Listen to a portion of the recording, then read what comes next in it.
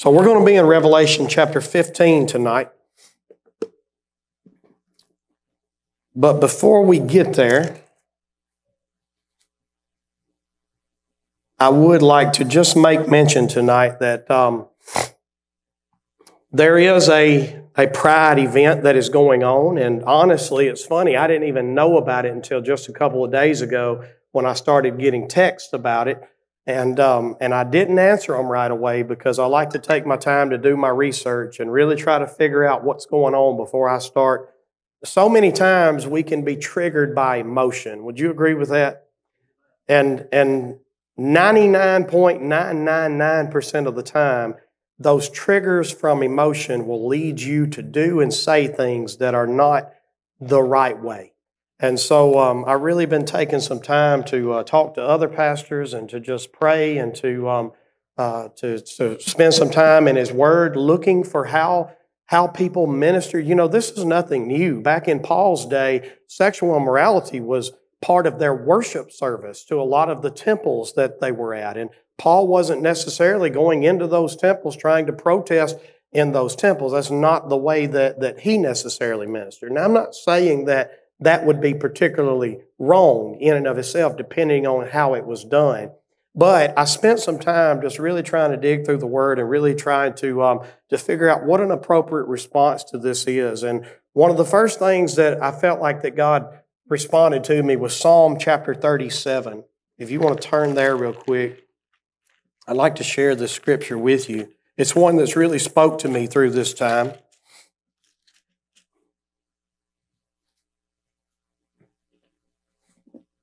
Psalm 37, and we'll just read verses 1 through 12 just for the context that we need for tonight.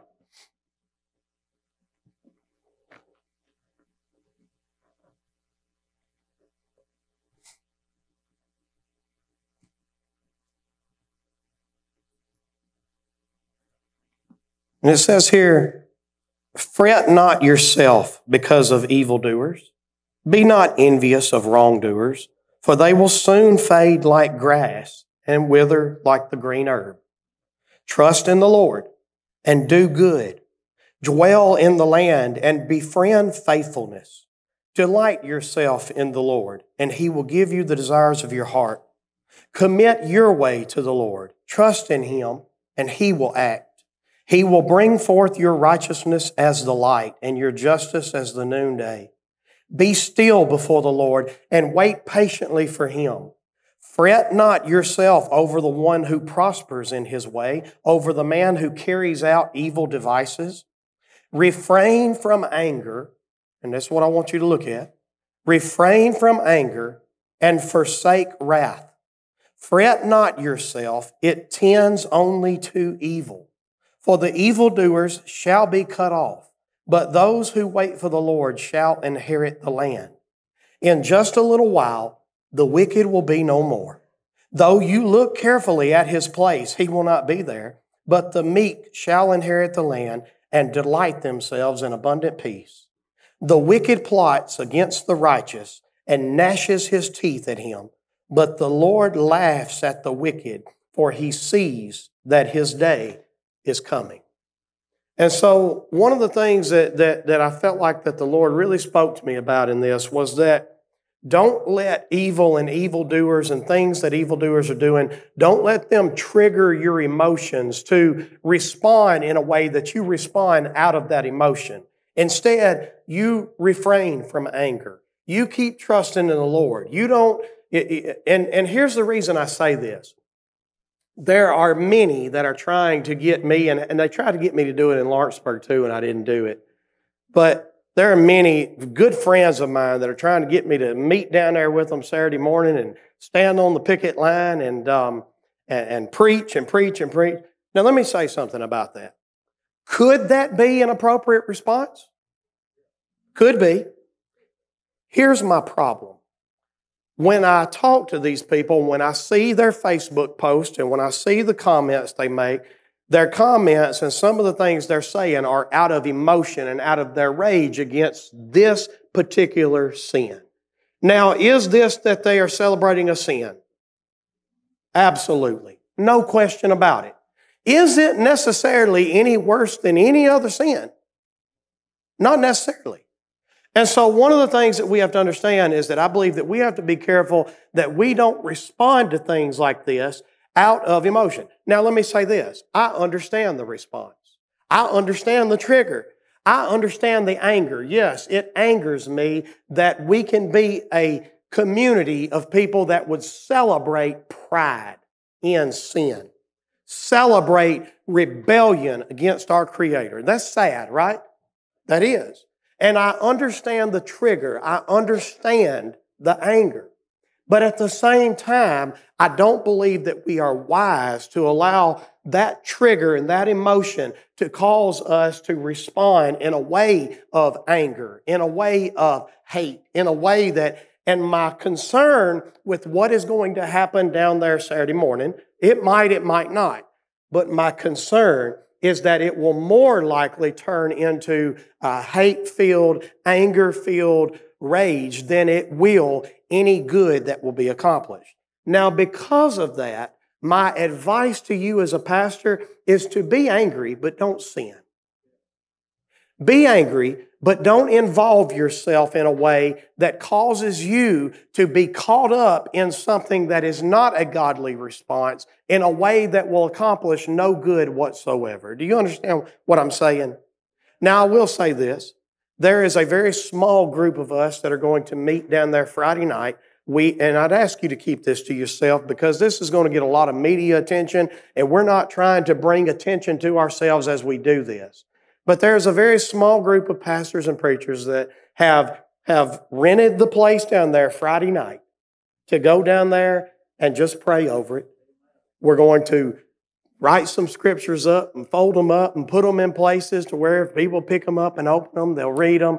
We're just going to do some things that we believe that we can do as we wait for God to act on our behalf. So I am saying, I guess what I'm trying to advise you is this. Yes, is it right for us to be angry that in our community that we have an event going on that invites our children to come out and watch men that want to dress out in women's clothing? Yes, it makes me angry. It does make me angry.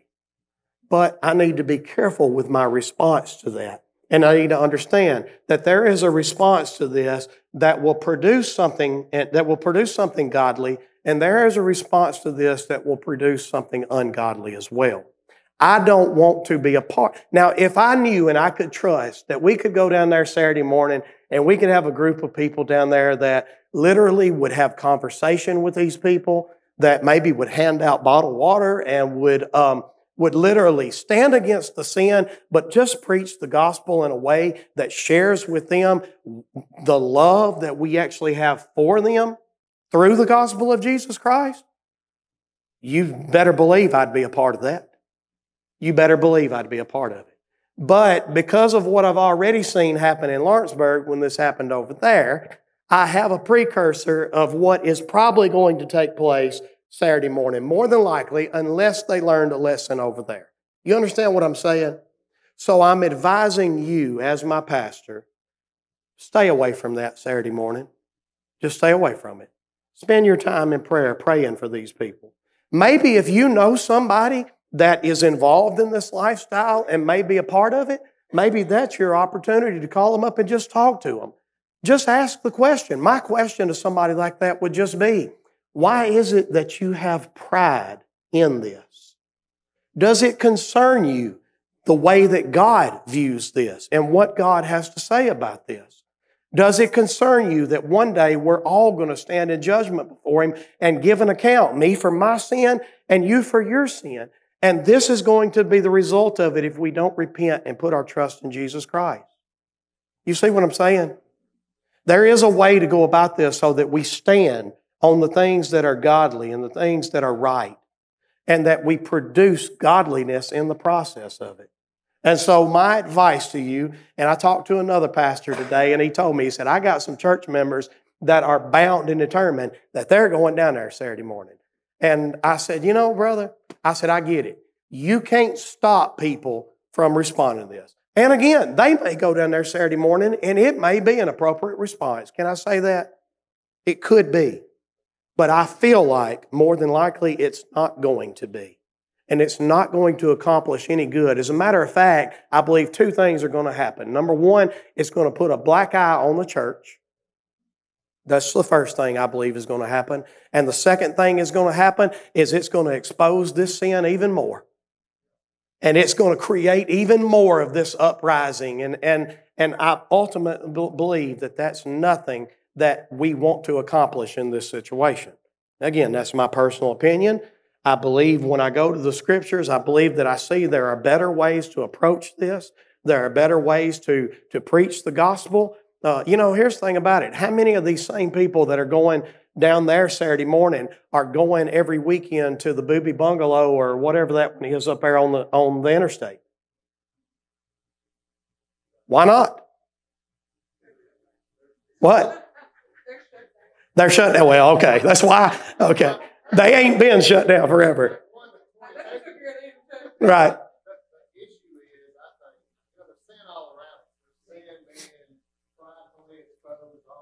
Right.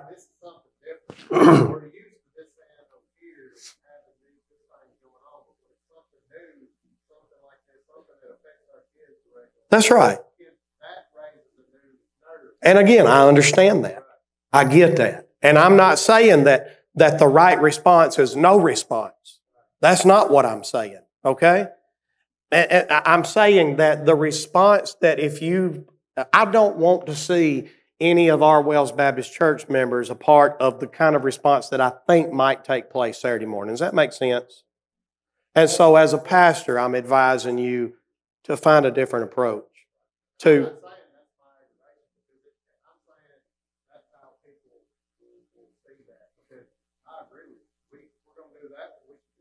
That's right. Why ain't we? That's my point.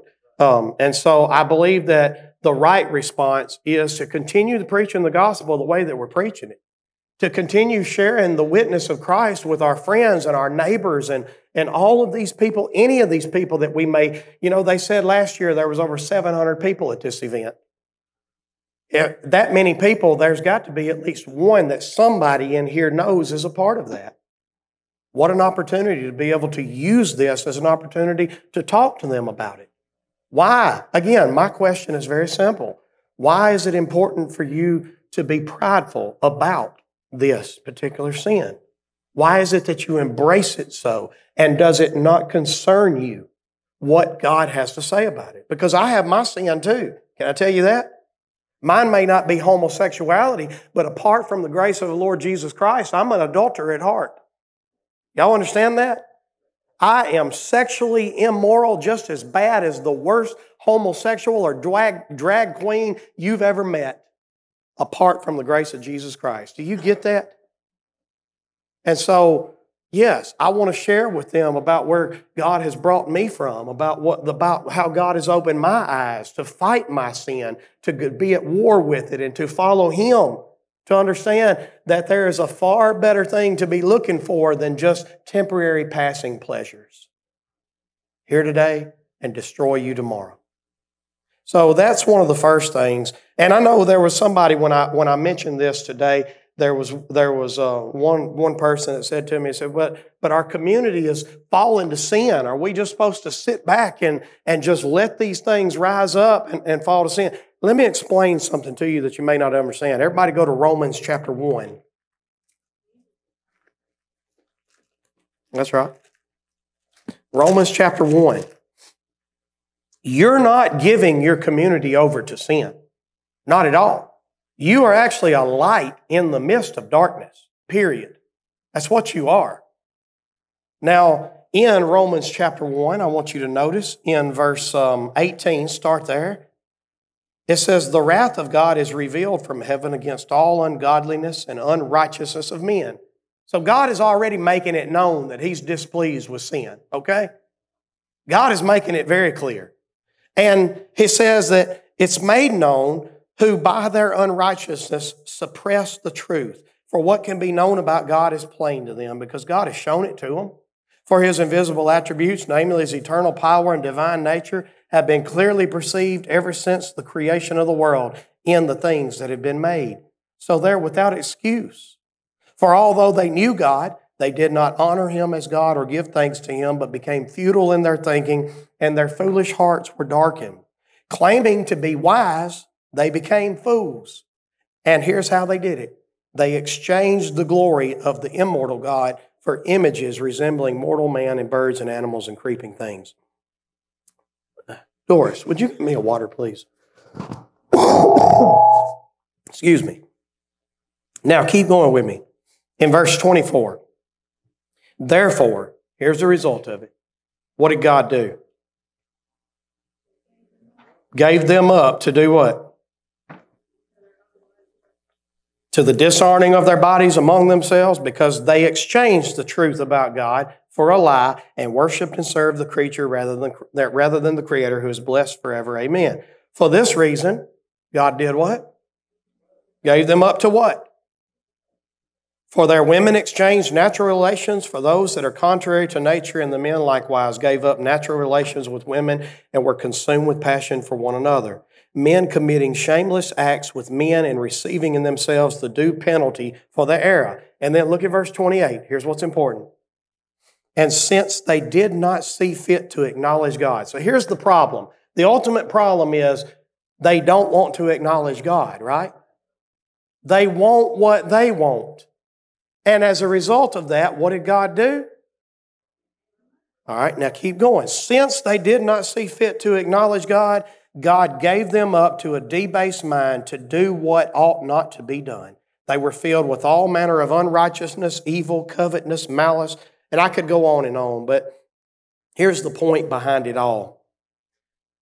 You're not giving your community over to sin. God has already gave it up. Now, do we have a responsibility to shine as lights in the midst of darkness? Yes, we do. Should we be involved in politics and in trying to make laws that will cause our community to pursue God? Yes, absolutely. Absolutely. But again, I don't believe that just because you don't go down there and protest Saturday morning that you are just standing back doing nothing and you're just giving your community up to God. No, this shouldn't surprise you. The Bible just laid it out for you in plain English that this is ultimately where all sinful hearts are headed unless they finally acknowledge God and quit worshiping and serving the creation and worship and serve Him. And ultimately, every culture continues to go down that path. And our job is we're lights in the midst of darkness, that we're different. We're not following that same path that they follow. We're not involved in pride. We're not involved in those kinds of things. Instead, we are following the Lord Jesus Christ and trying to become more and more like Him every day, and we're simply preaching the gospel. And you know what Jesus told His disciples? If you preach the gospel and they don't listen to you, you know what your response is? You know what else He said? Don't throw your pearls before the swine to be trampled on. You know what He meant when He said that? Don't throw what is holy to people that are just going to trample under it. Don't take what's precious and throw it out there for people to trample on. Now again, I'm not saying that we shouldn't go down there and lovingly preach the gospel. If that's what we can do Saturday morning, by all means, let's go. Let's go love on these people. Let's go share the truth of Jesus Christ with them. Absolutely. Do I believe that's what's going to take place Saturday morning? No, I don't. And so I believe our appropriate response is to find another way around this and not yoke ourselves up with that response. All right?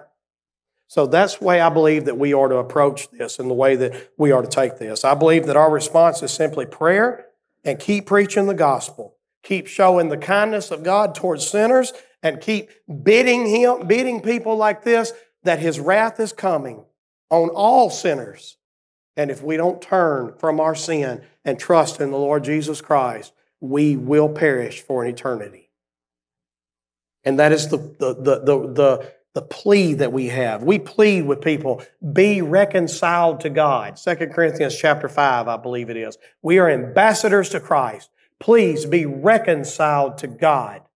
And there is a way to go about that is not filled with anger and is not filled with hate and bashing and name calling.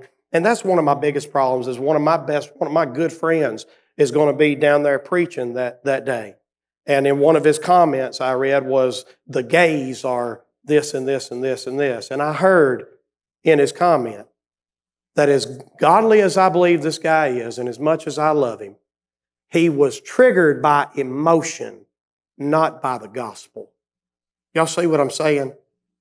And that is the wrong way to approach this. That is the wrong way to approach this. So again, it may be appropriate for some people to go down there Saturday morning if they can lovingly preach the gospel in a way that genuinely wants to share with sinners that we have to turn from the error of our way. But if that's not what is going to take place, and you get caught up in the middle of something that is ungodly, you're going to put a black eye on the Church of Christ, maybe even this church, which I would appreciate if you wouldn't do. But you would put a black eye on the Church of Jesus Christ, and then you're just going to bring more attention to the things that they're trying to put pride in, and it's just going to build more and more pride and more pride and more supporters for it. And I don't believe that that's a godly way to accomplish what we're trying to accomplish. Everybody understand what I'm saying? Yes, sir.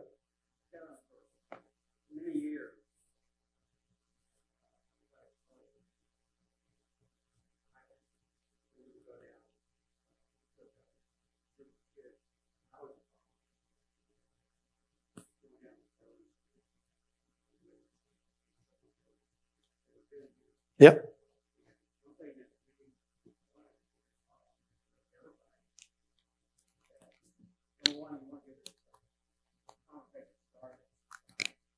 Right.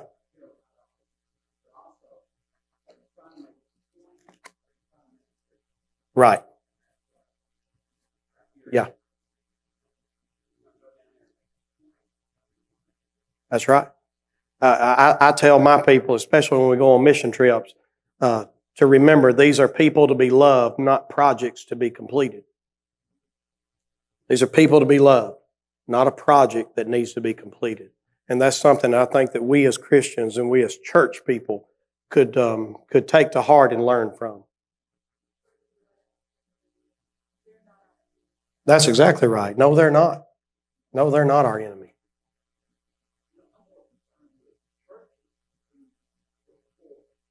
I agree. Yep. Uh-huh. Right. And I believe they should be called out. That's right. And because that's, again, we find Jesus doing that. That when we see the Pharisees, for instance, or especially religious people of any kind, that were not living up to hypocrites, basically. He called them out. He called them out. And I believe that that's important for us to do. We have to call out false teaching, and we have to call out that. But again, this is a different response altogether. That's right. That's exactly right. This don't surprise me. Yeah, don't surprise me at all. All right. Any questions for me?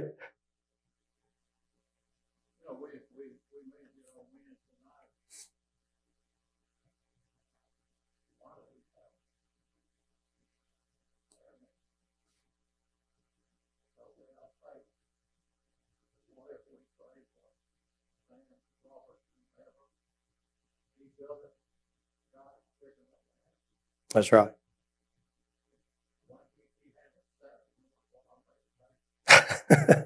And he can. He can. You know,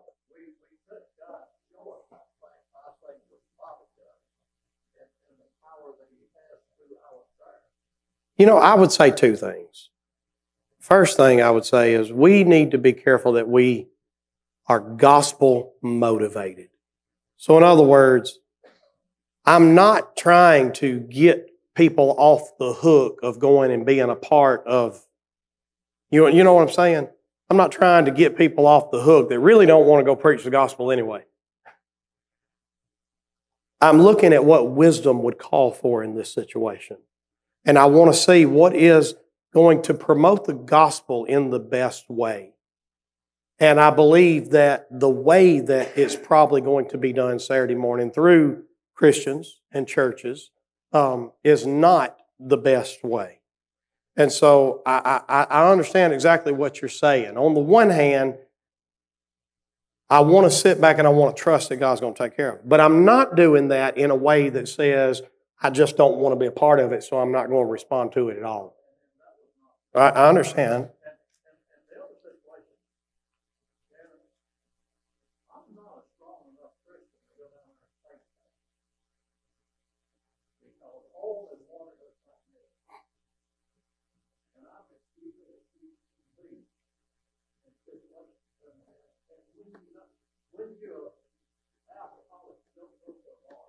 Right.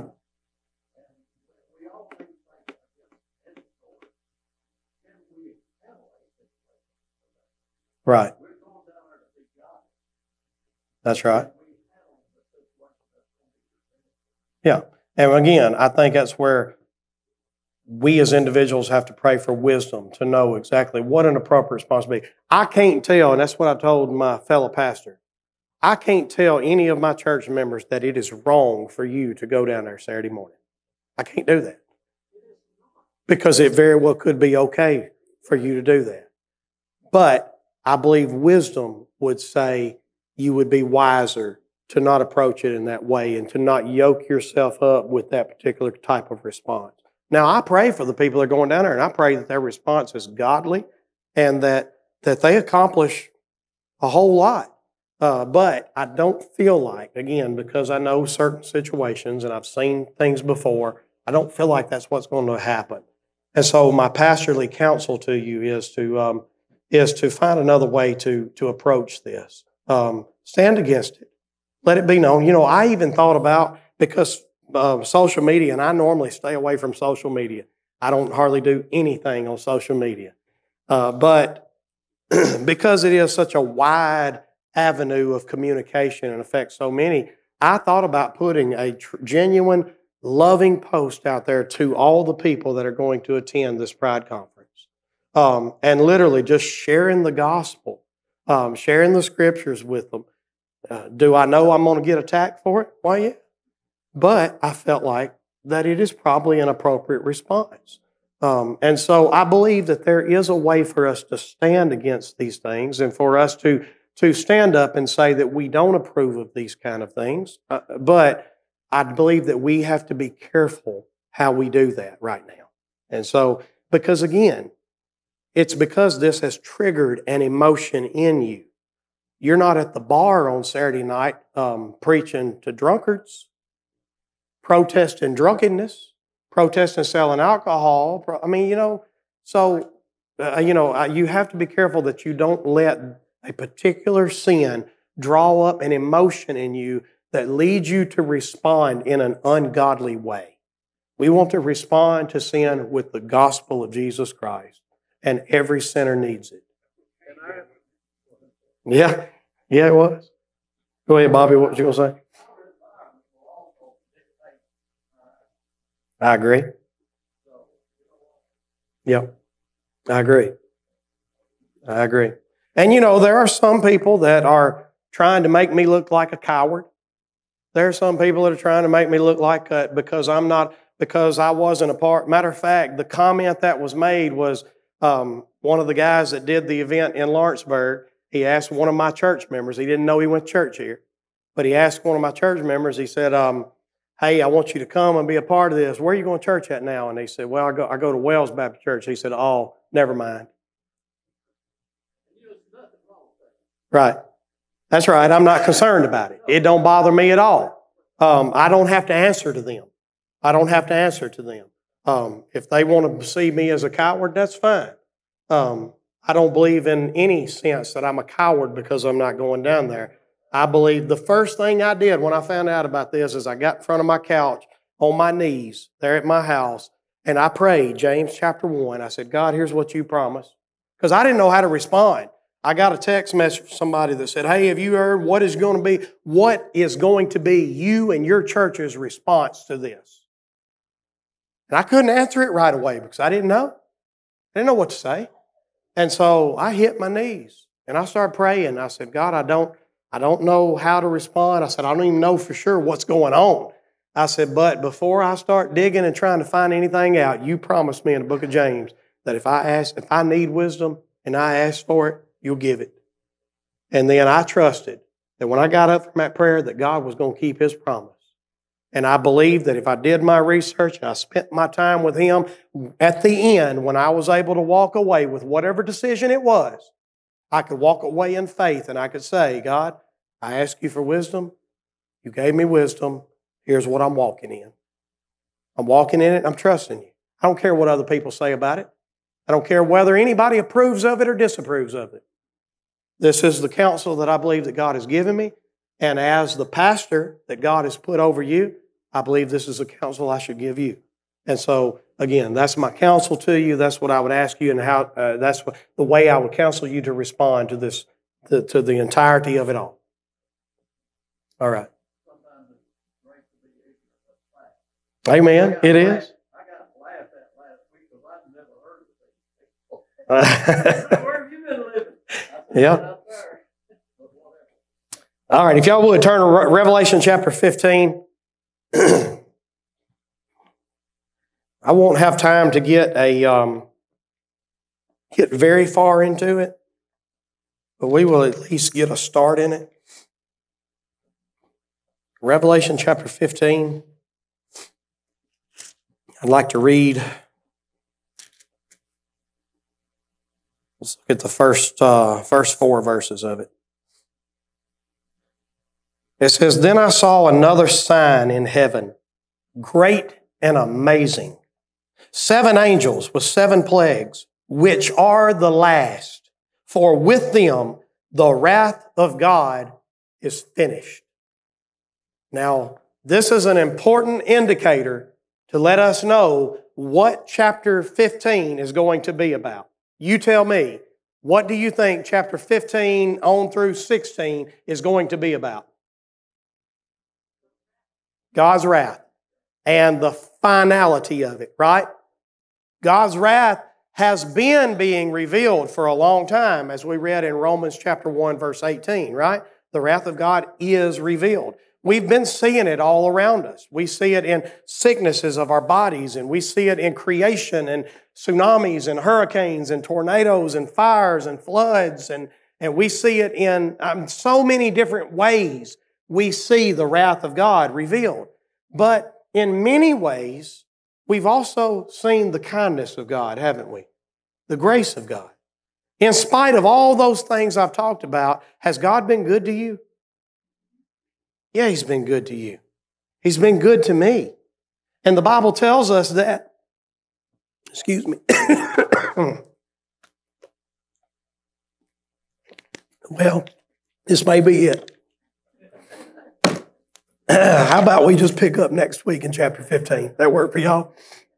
I'm going to do my best to preach Sunday morning. You can tell I'm not trying to stay away from you, but I'm doing everything I can to get my voice back and be able to do this. So y'all pray for me, and Lord willing, Sunday morning I'm going to start a series on Isaiah, and we're going to go through Isaiah.